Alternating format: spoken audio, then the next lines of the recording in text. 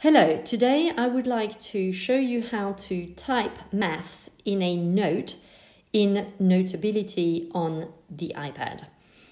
So the first thing you have to do is open a math document, obviously. Here we are in a PDF schoolbook in which we have to solve question 1a.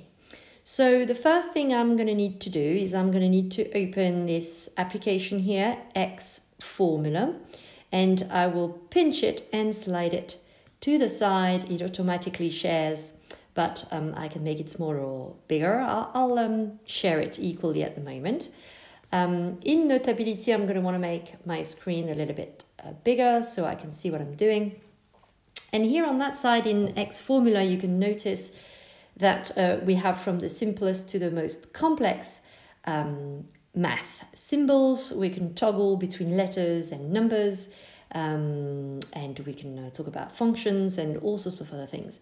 But for the moment, we are going to use the fraction tool, which is useful in primary school and the first few years of secondary. And we're going to work out this question number 1. So I can type with my fingers on the keyboard below here in xFormula. 13, 20, little arrow to the right, this one, so that you can type the equal. And then you choose back the fraction again.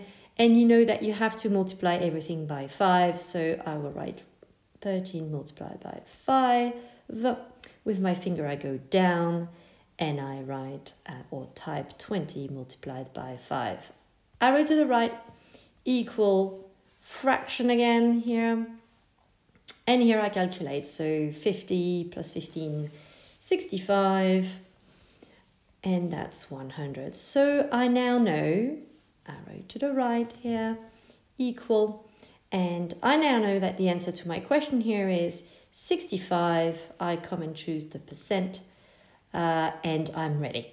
So I now need to copy this or insert this into Notability. I can do that by clicking this button, which is in fact copy button. I have a preview of how it's going to look like. I have preset the color and the size that I want and the background color of the square that I want. I can change all of this here in this little info button. And I can choose whether I want this as an image into Notability or latex formula. At this stage for primary and secondary, I choose image, and therefore I now copy and I comment into Notability, and with my finger I long press to have the choice of pasting, and I choose paste. And now here I am with this if you want, image that I can move around and I can distribute in my page as I wish, more or less small, more or less big. I will obviously, if this is homework, be able to print it and give it back to the teachers or email it or submit it via MS Teams or any other exchange platform, exchange document or platform that the schools are using. And now I can continue to do my exercise 1b and so on.